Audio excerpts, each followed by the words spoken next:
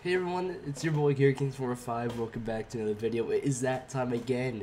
Yes, sir. It is mid-April, which means we have 10 days until the NFL draft on April 25th. It is April 15th as of recording this. Y'all probably will see it tomorrow. But the hype around the draft is real. So we're doing a mock draft. I'm not putting it on Twitter this time. Probably going to be a longer video with more in-depth on my first round mock. And get this, on April 24th, I will do a live stream, hopefully, if I can actually do it, of all 7 rounds. I'll be live streaming from pretty early to as late as I possibly can. And it's all 7 rounds, because I know a lot about this year's draft. I've gone to a lot of college football games. I went to the MTSU Alabama one earlier this season. I went to the Memphis UAB one earlier this season. I went to a ULM, I think, Appy State game. I went to a FAU FIU when I was in Florida. I had a hockey tournament in Detroit, so I went to the Michigan Rutgers game. I've been to a lot of football games. I know a lot of players. So I actually can get you a lot more in depth. The Chicago Bears, it's obviously going to be Caleb Williams, all right? He is the best quarterback prospect since Trevor Lawrence. He's one of the best ones we've ever seen. Now, this class does remind me a lot of the Trevor Lawrence 2021 class. With Caleb Williams, superstar quarterback that's been the inevitable #1 pick for years, relates to Trevor Lawrence. Drake May relates to Zach Wilson, questionable competition, white boy strong arm. Jayden Daniels was a reckless runner, kind of like Justin Fields. There was Michael Penix, who I don't know who he related to. Ooh, hold up.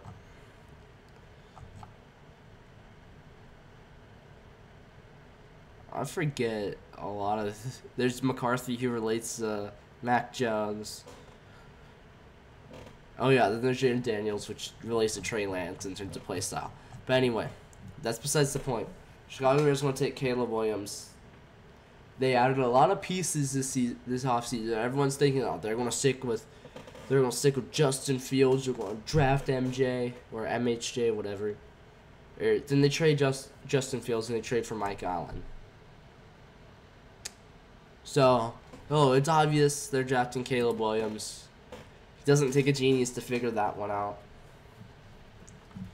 Now, as for Washington, they have a lot more team needs. But obviously, they're going to take a quarterback as well. They're going to take one of these better ones. But everyone's thinking they're going to take one of these two, obviously. I'm pretty sure they are. But you just don't know which ones, because it's a bit weird with how their team is set up. I mean, let's go. Which means they need a much sturdier quarterback like Drake May. I honestly think they're going to pass on the Jayden Daniels and take Drake May, because their offensive line is not the best. But I think they're fine to hold off on taking like a second overall offensive tackle. They're going to take a sturdy Drake May who can move around. They're not going to take Jayden Daniels, because as soon as he gets landed on too many times, especially on his elbow. Hold on, let's look at. I mean, look at his elbow. If you land too hard on that elbow, he's not throwing another ball, ever. So they're going to take a Drake May. Yeah, I'm confident on that one. The Patriots, everyone's thinking that Washington's going to take Jayden Daniels, and Patriots are going to take Drake May because they want a Caucasian quarterback. They don't have Bill Belichick anymore. They have Jerod Mayo, and they've done all right this offseason. I wouldn't say it's relatively good, but they need a playmaker, and Jayden Daniels is that playmaker that they're going to draft. Now, there is speculation they might draft J.J. McCarthy, and if they do, they are stupid, and that is one of my biggest takes on this draft. Those 3 quarterbacks. Now, okay. I don't need to explain this one. The Arizona Cardinals. I don't know who their best receiver is. It was Rondale Moore, then they got traded to Atlanta. Marvin Harrison Jr. will obviously be who they take.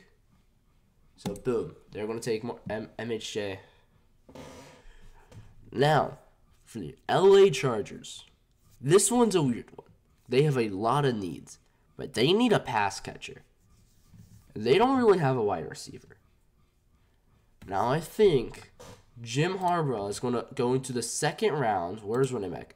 Second round, take Blake Corum, but he's not going to take him off rip. I think he's going to be looking at a Malik Neighbors run with Dunzy. But honestly,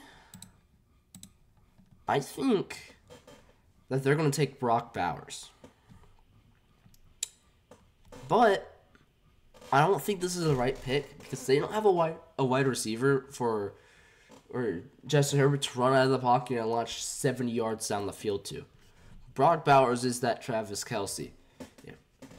It's that Travis Kelce to Mahomes. I think he'll be a great fit for that offense. And I think Brock Bowers will be the 5th overall pick, being the 2nd highest drafted tight end, only behind Kyle Pitts. As for the Giants, I honestly think they're going to take the chance to get off of Daniel Jones, but not in the first round. What they're going to do is they're going to give Daniel Jones a weapon like Malik Neighbors, a really good receiver who has had, I don't know his numbers, but I know he's had really good numbers. He's been the consistent 2nd best wide receiver in this draft class for a while. They're going to take Malik Neighbors, give Daniel Jones more help than he needs, because they have Jalen Hyatt. Darren Waller's considering retirement, but if he comes back, that they have him. They have a average offensive line, but Daniel Jones can move. But they need that wide receiver one, and Malik Neighbors is that guy. So they're going to take Malik Neighbors. As for the Titans, we have needs, but I think everyone knows this one. We're going to take Joe Walt. We need an offensive lineman. We haven't had that left tackle since Tilly Luan retired. We drafted Skoronski at 9 or something last year. Whenever we drafted him, I think 11 maybe. But we drafted him to be a guard because we knew he wasn't going to be an offensive tackle in the NFL. He was maybe amazing one in the Big Ten, not one in the NFL. He's an amazing pulling guard. So we're going to take Joe Alt and secure the left side of that offensive line and secure most of our offensive line. So we have Lloyd Cushenberry as well. So we're going to take Joe Alt, secure that left side of the O-line to help out our young quarterback. And now for the Atlanta Falcons. This one's weird. They've gone all out on offense this year. And I feel like they're going to get their defense on lockdown. So it's either one of these 4 right here. Now, honestly, I think they're going to be taking the superstar all-MAC corner, Quentin Mitchell, which you might be like, he plays in the MAC. Why is he going to be top 10 or top 8, whatever? Because he locked up Marvin Harrison Jr. at Ohio State. He has proved himself against the best competition. Quinion Mitchell goes to the Falcons at 8. And number 9, the Bears are up again. And I think that they're going to say this again. They might have DJ Moore and Keenan Allen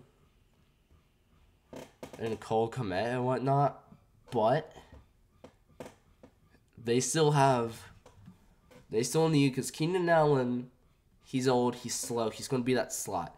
You got DJ Moore be that one. They don't have a wide receiver too. I think that's where Rome Odunze steps in, and they draft Rome Odunze. Ever since he got a above-average quarterback in Michael Penix, he has gone off. With, I think, these last 2 years, he's at around 2,700 receiving yards and 27 touchdowns.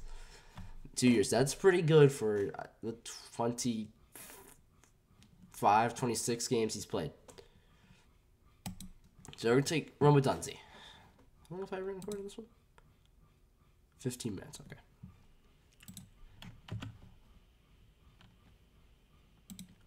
Now, number 10, the Jets, who actually today unveiled some new logos and jerseys.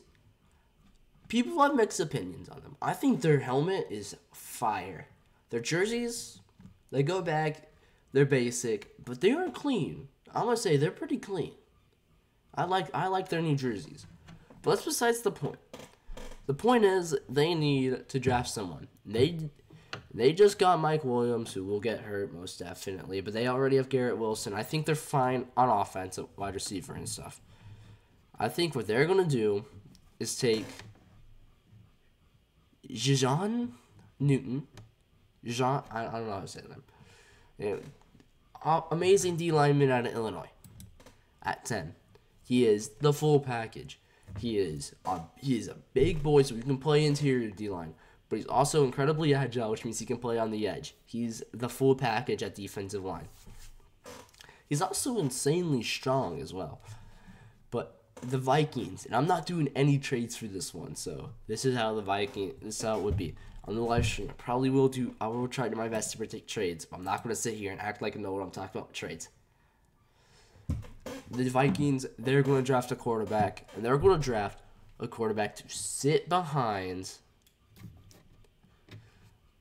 They're going to draft a quarterback to sit behind Sam Darnold for a year, and I think the guy they're going to take is a guy like J.J. McCarthy, who can throw dimes, but they just need someone to get Justin Jefferson the ball, and they will make the playoffs most of the time. So we're going to draft J.J. McCarthy out of Michigan, the Big Ten guy. The guy got carried to a national championship, just like Mac Jones did back in 2020. I hope he does well. I personally watched him play against Rutgers. Rutgers played pretty well against him, but I think McCarthy is just better. Now, as for Denver, who they wanted J.J. McCarthy, so this is a real blind side to them, but they are also showing interest in Bo Nix. And that's exactly who they're going to draft. They traded Russ, and they have a question mark at quarterback right now. And I think the perfect player to fit that for Sean Payton's type offense is Bo Nix. But honestly, I feel like they should draft Penix, but knowing Sean Payton, he's going to throw a curveball in there. All right, he's going to develop Bo Nix to hopefully a halfway decent quarterback. And they're going to take Bo Nix. I'm going to go a bit faster later on now because big names off the board. But the Las Vegas Raiders. I think we're going to have another three-peat with quarterbacks. The Raiders... I don't know on this one, dude. Because they have Aiden O'Connell, who did alright for a rookie, but at the same time, I honestly don't see them taking a quarterback unless they trade down for more picks. But I think that they'll be taking here with no trades Cooper DeJean out of Iowa, who's going to be one of the only, if not the only, white cornerback in the NFL. Nothing against my white boys, because I know we have a lot on my team that play DB. Personally, I'm not a corner. I'm a linebacker. Cooper DeJean. New Orleans Saints on the clock. The Saints, they're in a weird position because, honestly, I feel like whatever they do, they're going to be third in the division behind Tampa Bay and Atlanta. Now, they can do better in the fact that they can't be fourth because Carolina's done something in free agency. So I think what they're going to do is try to play the slow game with Alvin Kamara and run the ball. So I think they're going to be taking Byron Murphy out of Texas and just play the low-scoring defensive game. Byron Murphy is one of the better interior D lineman spots we have this season. As for the Colts, they don't really need much. But I do know they have been interested in Dallas Turner and Jared Verse, even though they don't need edge rushers. Now, I think, even though there's Terrion Arnold, they like Nate Wiggins a lot. So I think they're going to draft Nate Wiggins, who... I haven't watched much ACC ball or Clemson ball for that matter, but based on some film I've seen on him, granted most of this is video game film, so don't take my word for it, he's looked solid and he's looked that Colts type cornerback to pair with Kenny Moore. And the Colts are obviously going to be more a defensive team, but they're also starting to show their offensive signs this season.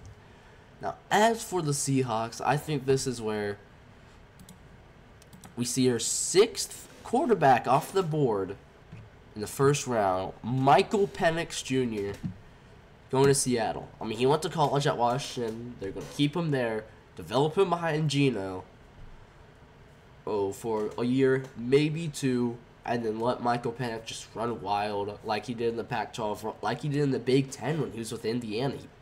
That season, they only played like 10 games or something. They did really well. Now, I haven't personally seen him play, but I've watched a lot of Pac-12 football. I watched your championship game where he just outperformed Bo Nix. But granted, he did have a better team around him. I honestly think Bo Nix deserves a spot over, as well as it looks like Bo Nix has a stronger arm. To me, that might just be a righty looking at lefty universe. But with the Sean Payton style offense, they're going to take more sturdy quarterback to just throw darts from the pocket. Now, and Michael Penix is more of that move around, make plays, make nothing to something. As for the Jaguars, they've been quiet this free agency. They signed Gabe Davis for no reason. Honestly, I don't agree with that move. But nonetheless, they've been quiet, and honestly, we've had Laiatu Latu fall this far. I think they're going to be taking their chance with the edge rusher. Or they're going to take the LA boy, even though he's not, I don't think he's from LA. But they're going to be taking the Los Angeles edge rusher and throw him in Jacksonville. Hope that works. I think they really want to try and bring back their Saxonville defense or what was. And honestly, don't be surprised if you see the Jaguars trade up in these 20s and maybe try to acquire one of the better corners like Terrion Arnold if he falls this far, or Cooley McKinstry. But for 17, they will draft Laiatu Latu with obviously, because I'm not doing trades in this video, because I'm not going to sit here and act like I know what trades are going to be made. When last year, I kind of predicted that A.J. Brown will stay with the Titans, and that didn't happen. And drafted Treylon Burks. Wait, was that last year? No, it was 2 years ago. What? Oh, hold the phone. Yeah, last year I drafted Skoronski. Offensive line, obviously, they need offensive line help. Well, you might honestly see them trade up, because if J.J. McCarthy goes before the Broncos have a chance to get him, I think you might see the Bengals trade up to 12 and draft an offensive lineman. Even though I really think the only lineman, I think they'll easily be able to have one of these better ones fall to them, because there's still four of the top 5, and we're already at pick 18. And honestly, I feel like they take Troy. I feel like they take Troy here out of Washington.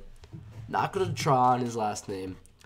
Again, I watch a lot of Pac-12 ball because it was the last year the Pac-12 I got to enjoy for it's the Pac-2. But anyway, I know he has solid arm length. I know he has a good first step, and he's disciplined as well, based on what I know. Oh, and he was locking up some of the better edge rushers out of the Pac-12. Granted, there weren't many, because if we go to the best edge rushers out of the Pac-12, yeah, you have the Utah, and you have his own teammate, Gabriel Murphy, and there's obviously Laiatu Latu. Ooh, yeah, but anyway, now we're at the Rams. Now we're into the playoff teams. And the Rams, now they need a quarterback. Now for the live stream, you'll see me have them with a quarterback, maybe second round, third round. But they're going to try and keep what's the tiny amount of their Super Bowl window that's alive by, obviously, defense wins championships. They're going to take a Terrion Arnold out of Alabama here. They're going to try. and see if they could play good enough defense to carry them to the playoffs and hope that it's good enough. Granted, that's what the Titans have used and got outpaced by higher-powered offenses, but maybe Sean McVay can do it better than Mike Vrabel. Probably not. But anyway, now the Steelers. I don't know why quarterback is a need on here. They have Justin Fields and Russell Wilson. That's why quarterback's a need. They suck. Okay, whatever. Besides the point, they want to. Now Russ is a mobile quarterback, so I feel like they're gonna want a wide receiver. But if you scroll down, this wide receiver is Brian Thomas, and nothing against him. He's probably gonna be more athletic than I. He's probably gonna be more athletic when he's 50-year-olds than I ever will be in my life. But I was just never that impressed by him. Lad McConkey. Yeah, I've been impressed by some of these guys. Troy Franklin, he impressed me a lot. But I honestly don't see them. I honestly see them. No, I'm not going to do it. I honestly see them trading down if they get a good enough offer. Because, I mean, look at what's on the board. You have Dallas Turner still up. And I could very much see a Tampa Bay trying to swoop in on that. Now, since I can't do that, I think they're going to try and see if they would. They're either going to trade down because edge rushers like Dallas Turner are still on the board, or they're going to trade down to draft Jackson Powers-Johnson. But I'm just going to have them straight up draft Jackson Powers-Johnson.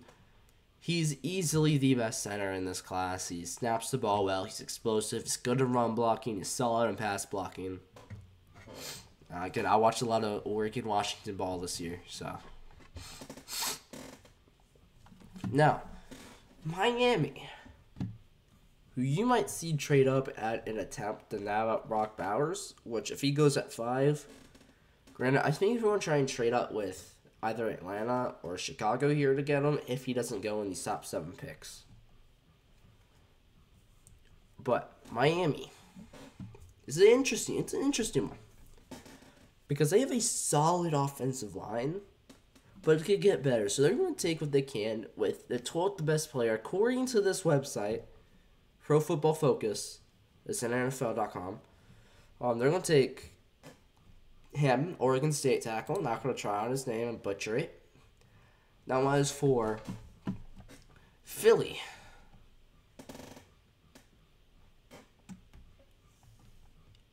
It's interesting with them, but I think they're going to try their best to save their secondary because it was hot garbage that later end of the season, and they're going to take Kool-Aid McKinstry out of Alabama. Why are people texting me, Brent? Alright, now, for Minnesota, this is one of them. I had them taking J.J. McCarthy. That solves their quarterback need.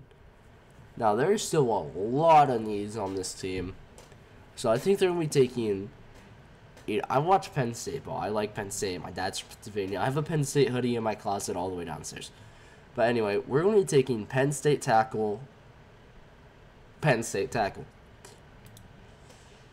Oh, and they're going to try and hope their offense can get it done. They don't have a defense worth it this season. As for the Cowboys, they haven't done jack squat in free agency. The only thing they did was re-sign their long snapper, and again, I can't talk shit about that because I am a long snapper and a linebacker in real life, but they haven't done anything, and they've just been letting their team rot. I know they have a good team, but I mean, come on, you're supposed to be America's team. America doesn't just sit around when they're okay. We do kind of sit around, but okay. I think they're going to try. I don't know what we're going to try to do here. Because I don't see them taking a Peyton Wilson at NC State. He did impress me with the little amount of film that I've seen off of him. But knowing Dallas, they're going to do something stupid. And by something stupid, I mean like a Zach Frazier. And that's honestly what I see them doing, taking Zach Frazier out of West Virginia. Because it's a Cowboys thing to do. Because I mean, look at their division. They've been doing the same thing for like 20, 25 years. There's own the Giants, own the Commanders, and split the division with the Eagles. They've done that for 25 years. And no one talks about it. It's like, Giants aren't going to do anything against them. Commanders won't, unless the Commanders just have that huge leap with their quarterback. And they're just going to split with the Eagles, winning at home and losing on the road to them. So they're going to go 5-1, maybe 6-2, maybe 4, maybe 6-0, maybe 4-2. So they're going to be fine. So they have room to do stupid shit in the draft. Now, Green Bay will probably take the Minnesota Gopher, which I remember watching them play against Central Michigan. Where's in Nebraska? I think it was Nebraska, actually. Sorry, allergies. But I was extremely impressed on how much the leader of the Minnesota defense, Tyler Nubbin, really did for them. And I feel like he'd be a perfect fit to pair up with Xavier McKinney and Jair Alexander. They're going to have one hell of a secondary with this pick. Now, I've had Dallas Turner fall. He's going to be a top 10 pick, most likely.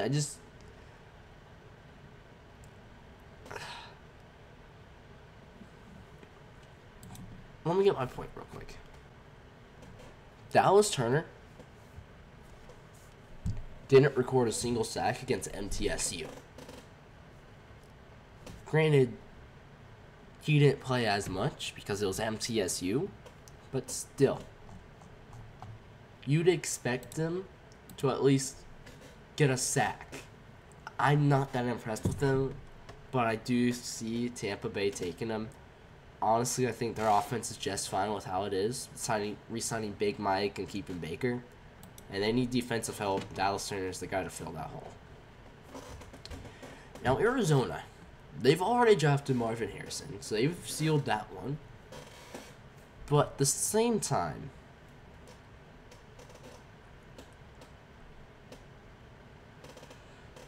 I really don't trust this team to make the right move, especially because Kyler is not that good of a quarterback, and neither is Desmond Ridder. So they need a lot more protection. I feel like J.C. Latham would be a really good pick for them. But I honestly think Tyler Guyton's a lot better. But they're going to take J.C. Latham because he's out a lot more experience and a lot more film on him. And also just a lot more NFL ready. Now as for the Bills, they need a wide receiver. They're going to take Brian Thomas Jr. Or after they traded Stephon Diggs. I still hate that they did that to freaking Texans. But Brian Thomas Jr., he's impressed me, but at the same time, outside of Roma Dunze, Malik Neighbors, Marvin Harrison, and I mean, the receivers impressed me, but not as much as people are saying they should. But I do see Brian Thomas Jr. being a great fit for that offense. Now, Detroit. It's an interesting one. Because they made the NFC Championship. Granted, they lost. They should have gone to the Super Bowl if, freaking Dan Campbell decided to put down how big his balls were and just kick a field goal. But I feel like they're going to take Jared Verse out of Florida State. They need an edge rusher. Dan Campbell knows that. I don't think he wants to trade up.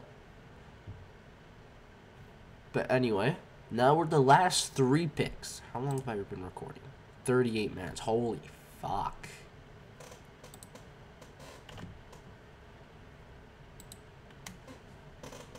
Anyway, Baltimore. They don't need anything. They have Derrick Henry and Lamar Jackson. They're gonna take Tyler Guyton. Just They'll play with us. The fact that that you're not going to be able to defend the read option. I don't have to explain myself. That'll be fine.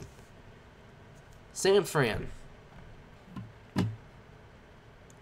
One of the most complete teams in going to the NFL this season. I feel like they'll be taking... Oh, look at these corners.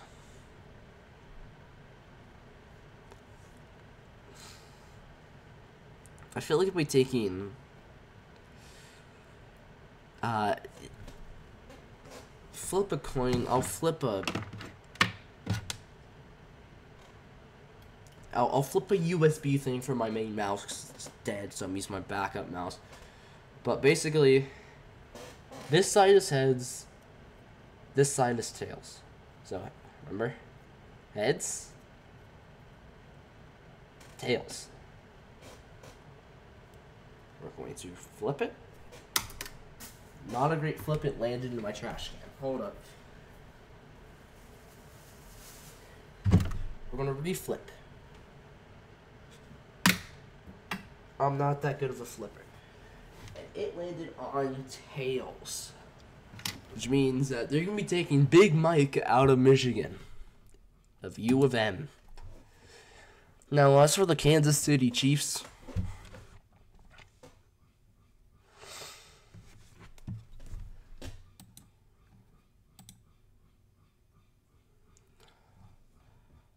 I forget.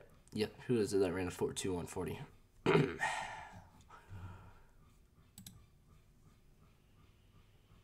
He ran a 4.2 140, and with Patrick Mahomes having that huge arm, they're just going to say, all right, you go downfield. They're going to say, Xavier Worthy, right? Yeah, Xavier, go downfield. Whoever the your other wide receiver is, run like a slam. Travis, do your thing. Mahomes will get you all the ball. That's going to be their plan. So this is my official mock draft. I'm going to go ahead and copy that image. But there's some not very many surprises, like these first 4, maybe these first 6, 7. But I've had a couple surprises, like, you know, Nate Wiggins going at 15 when he really shouldn't. Zach Frazier going at 24. Or that guy from Morgan State falling to Miami.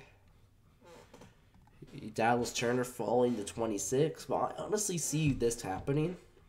So, yeah. So, if you made it to the end of this video, which looking at my analytics, you probably don't, because if we go to,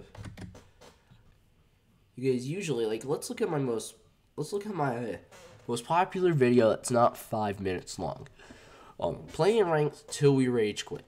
We look at the analytics on this one. I mean, you guys impressed me with this.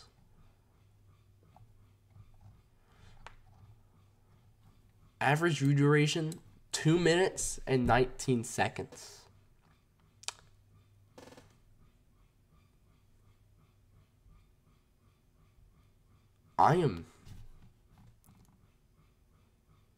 And look, 44% of viewers are watching at the 30-second mark. Over half of the viewers click off before I'm done with my intro.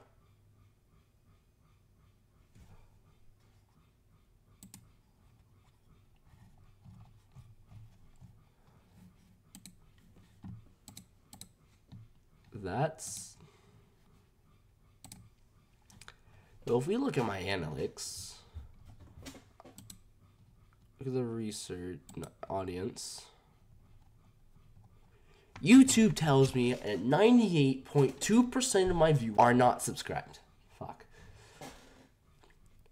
So if you've made it this far in the video, do me a big favor, hit that subscribe button. It's completely free. You can always unsubscribe later. Alright, I don't have a great recording schedule, but I try my best. I'll see you guys in the next one. Peace.